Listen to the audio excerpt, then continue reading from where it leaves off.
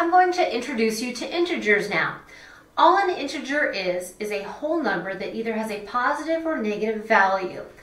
Oftentimes, to get an idea of what integers mean and what they are, we like to use a number line so that we have a visual representation for that. So in the middle here we have 0. 0 would be considered a neutral number. It doesn't have a positive value or a negative value, and it divides the two groups. Anything to the left of a 0 is a negative value. Anything to the right of the 0 has a positive value. And to put these into terms that we're a little more comfortable with in the everyday world, I like to think of negative numbers as numbers or values I owe, money I owe, whereas positive are dollars or money that I have in my pocket. Just to help me distinguish between the two and better understand how these values are interacting.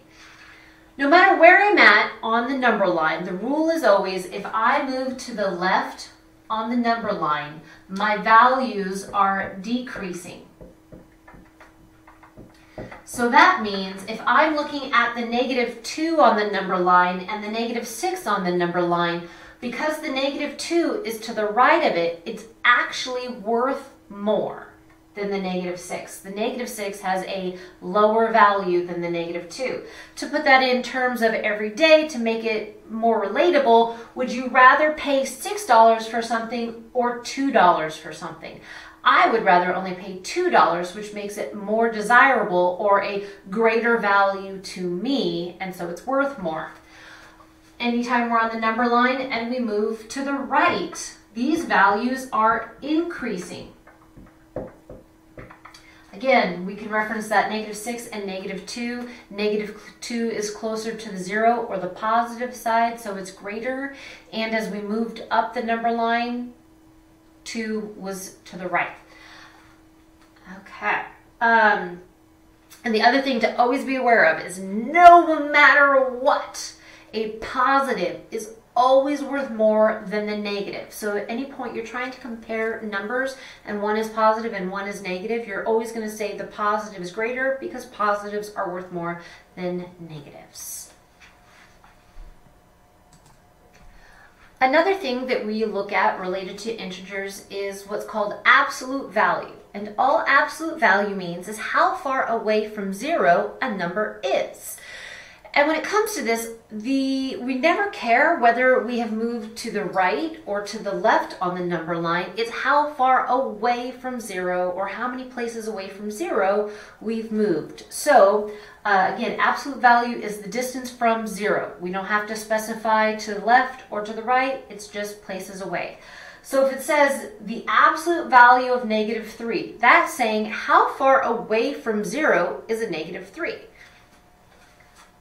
1, 2, 3 places. So the absolute value of -3 is 3. How far away from 0? What's the absolute value of 5? How far away from 0 is it? 1, 2, 3, 4, 5. So the absolute value of 5 is 5.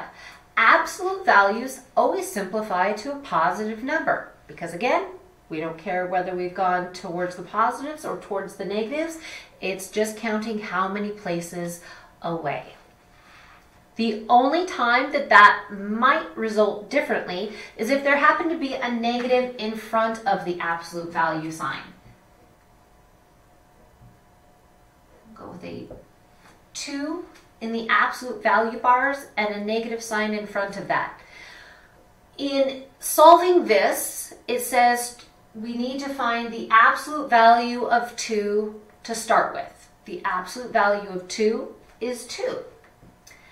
But then with the negative in front of that, it said the opposite of the absolute value.